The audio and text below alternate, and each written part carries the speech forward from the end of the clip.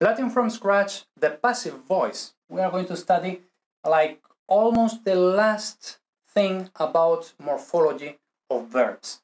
Now, the passive voice. Until now, we were studying the active voice. First, we were like indicative, etc. Then the subjunctive, but everything was in the active voice. Now we have to start with the passive voice.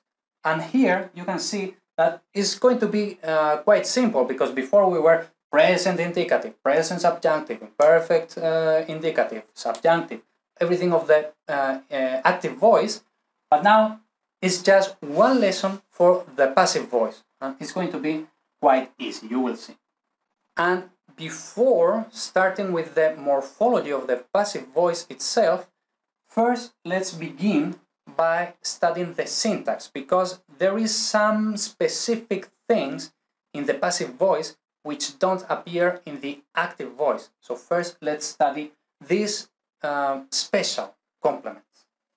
A sentence in the passive voice is pretty much a transitive active sentence in which the point of view is changed. So in English we would say, I eat an apple, active, an apple is eaten by me, passive. Okay, so that's pretty much the same sentence, but said in from different perspectives. Okay, one is active, the other one is passive. Transitive active sentences, so transitive means that it has a direct object. So transitive active sentences express the action from the point of view of the agent. So the agent is the subject. So the subject is the person or thing which does the action. Of course, this is kind of like super vague explanation, but I mean, we don't need to know exactly, okay? We just need to understand what we are talking about.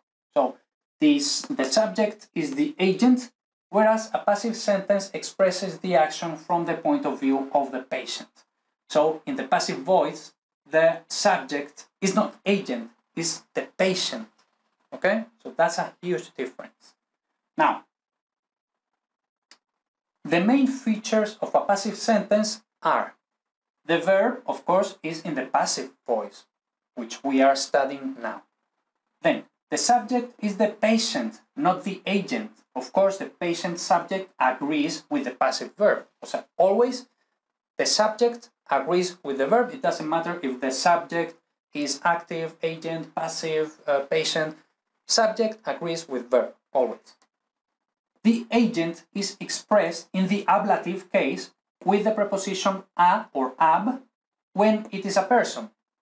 Things are expressed without preposition, so ablative without preposition, and are better analyzed as cause rather than agent, because, of course, to be an agent, you have to have agency. Things don't have agency, okay? So things better than agents are the cause. Okay?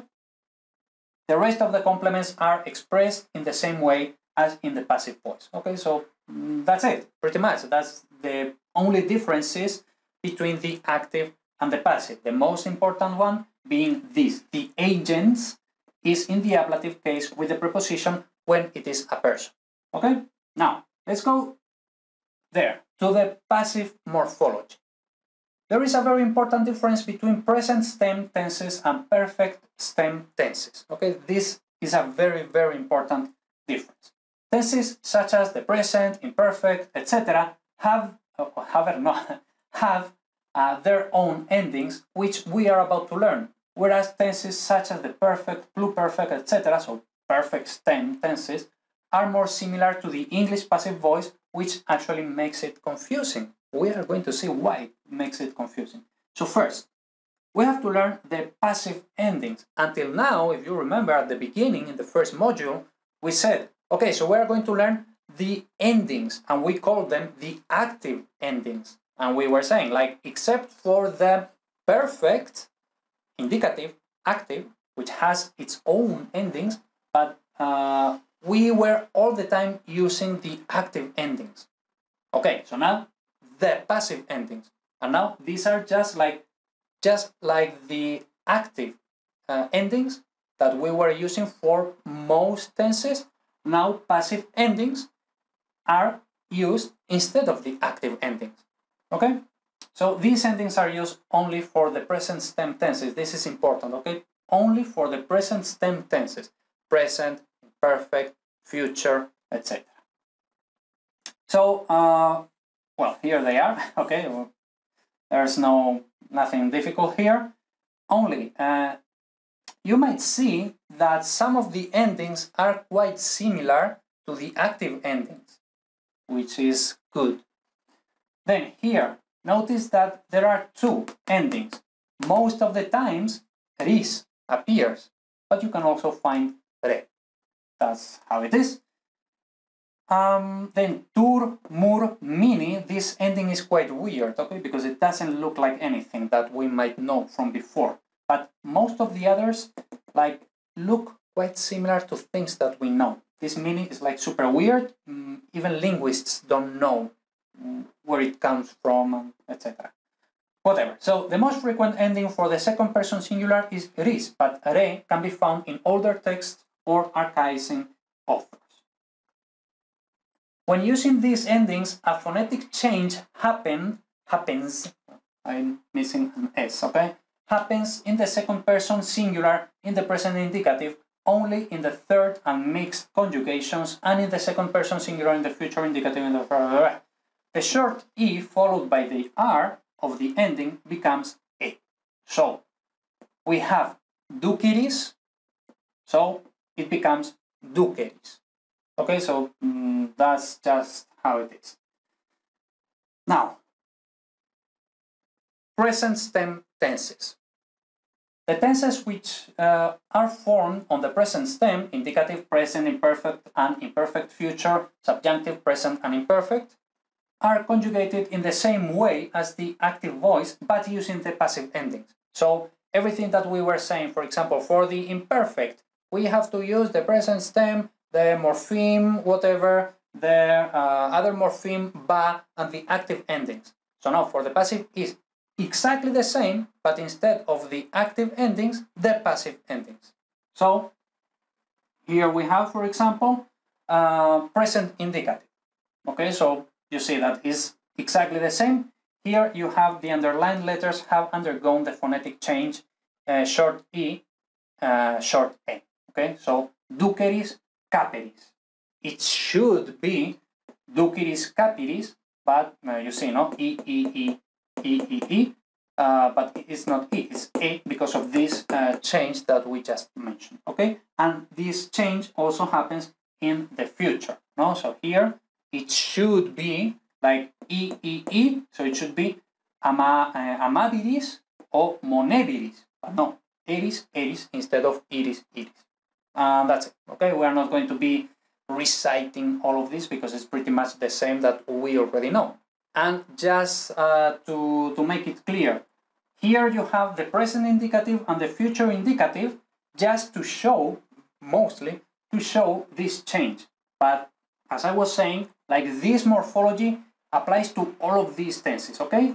All the tenses of the present stem, okay? So for the present stem tenses, we use the passive endings.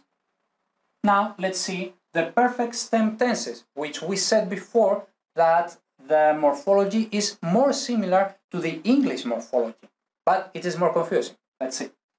The tenses which are formed on the perfect stem, indicative, perfect, pluperfect, perfect future, and subjunctive, perfect and pluperfect, have a different type of passive voice conjugation called periphrastic and more similar to the English passive conjugation. Periphrastic because before we saw that, for example, this I didn't mention, so it's good that I'm going to mention now.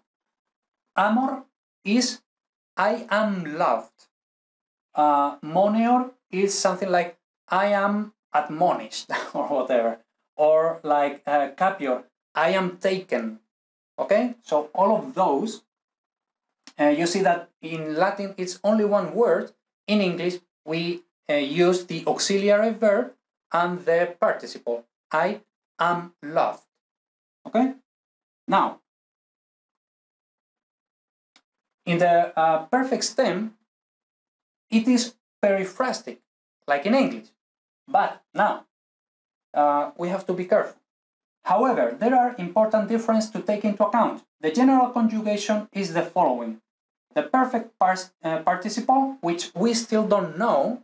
We are going to study the perfect participle quite soon, but for now, just like the summary is this, the supine stem and 2 plus 2, 1, 2 endings. And then the verb sum in the corresponding tense. Now, what is the corresponding tense? We are going to study now. While conjugating, we need to take into account not only the person and the number of the subject, but also the gender of the subject. We have to decline the participle. It's like, okay, Spanish interferences. According to the number and gender, singular, us, a, or plural, I, a. We are going to see this better in the practice, okay? Since the participle agrees with the subject and the subject is in the nominative case, the participle will always be in the nominative case as well.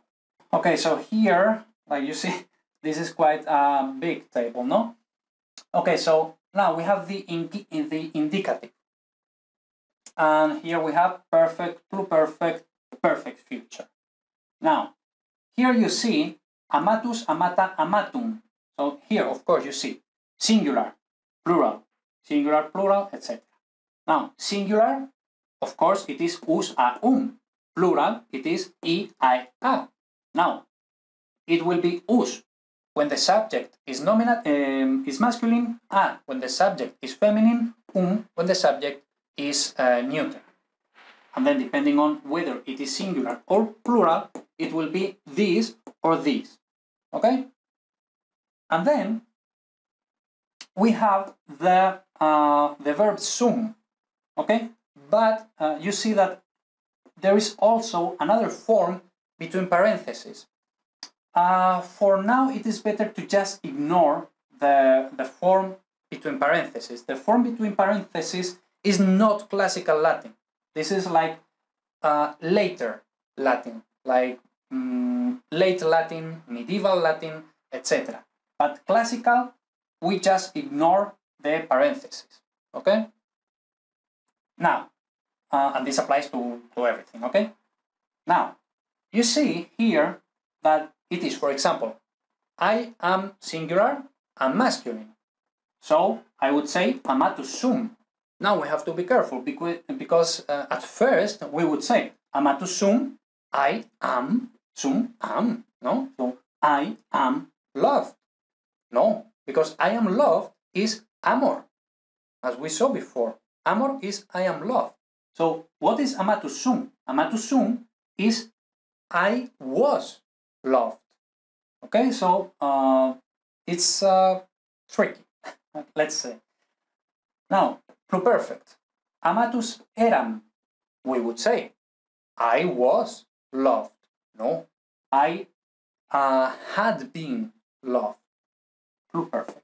Okay, so you have to be very careful with that, because the verb sum is not in the tense that we would expect.